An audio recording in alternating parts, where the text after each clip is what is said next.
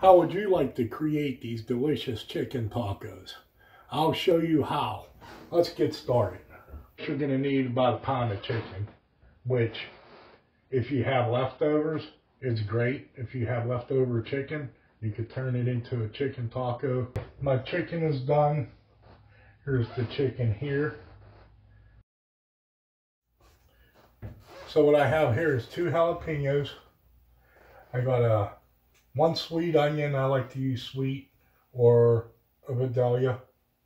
And then I got one smaller Poblano pepper. Now I'm going to cut these up.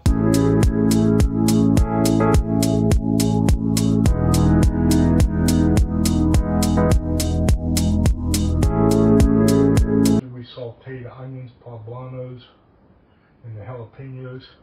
We'll be throwing the chicken in here and then the diced tomatoes. Now I'm going to get my tomatoes in that I finally diced, or somewhat diced up a little more, which was a 20-ounce can.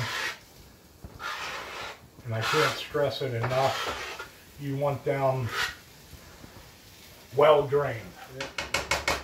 For my quarter cup of cilantro in there that I chopped up.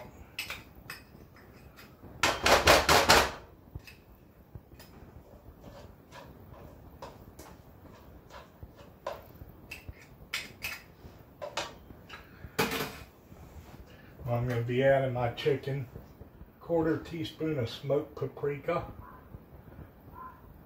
give it a little smoky taste. So gently add that to the mix. I'll add 1/2 teaspoon of cumin,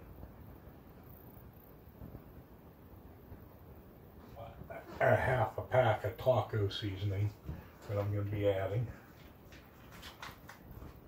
from the last time. I'm going to add some lime juice to this also, which I got a 1/2 cut lime here. And I'm just going to give it a little squeeze.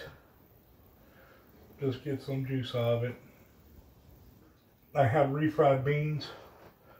These are great for doing this. I used the stand-up tacos. Okay, now I just baked these for roughly about 5 minutes in the oven at 375 without anything in it. Now what you're going to want to do is you're going to want to take some of your beans, put some beans in there.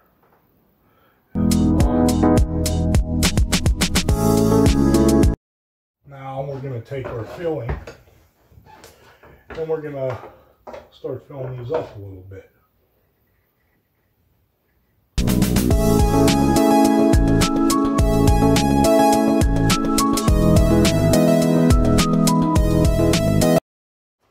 So now I'm going to add the cheese. Now we're going to put these in the oven for approximately 5 to 7 minutes. Pretty much you want it to where the cheese melts. Let's throw this in the oven and see what this delicious dish looks like when it comes out. I have them in there for 6 minutes on 375. And this is what these look like. Look at them delicious tacos.